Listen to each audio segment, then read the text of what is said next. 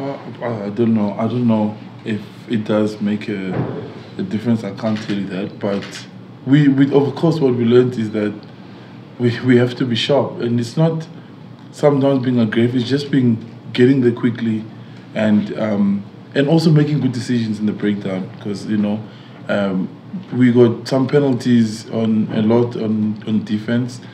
So yeah, it's just about being clinical, and also if you dominate the gain line, then your chances are higher of you dominating the because it's hard to steal when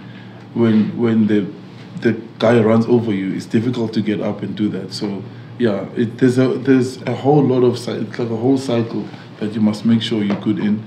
But I know I've seen how good they are in the breakdown. I mean, I've experienced it before, and we need to, I'm sure, and I know we've learned from what has happened in the past. So yeah, it will definitely give you a good chance, whichever team that dominates that battle.